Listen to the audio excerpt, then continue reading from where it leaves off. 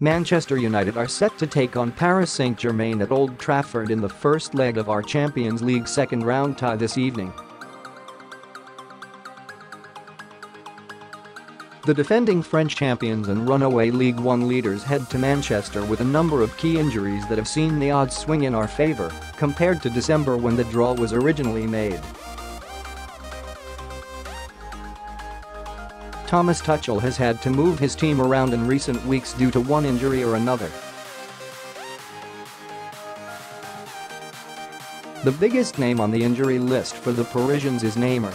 The Brazilian star has been out with nearly a month with a foot injury and remains sidelined for this one. Former Manchester United flop Angel Di Maria is expected to start on the left wing in his place.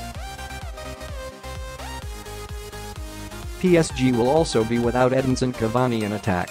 Tuchel confirmed in his press conference on Monday that the Uruguayan star will be absent with a hip injury.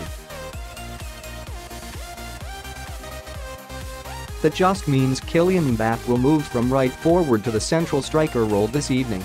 The French side also have a couple of injuries in defense. Notably Thomas Meunier. The Belgian is an excellent right-back who loves to bomb forward and put crosses into the box. I think he'll be sorely missed by them, particularly as it means Anthony Martial or Alexis Sanchez will be up against youngster Thilo Kehrer instead. Protecting their defense, both Adrien Rabiot and the experienced Lassana Diarra are both out too. Paris Saint-Germain only welcomed back Marco Verratti over the weekend after a spell on the sidelines. Should the Italian not to be good to go at Old Trafford this evening, then Tuchel really will be playing a makeshift central midfield.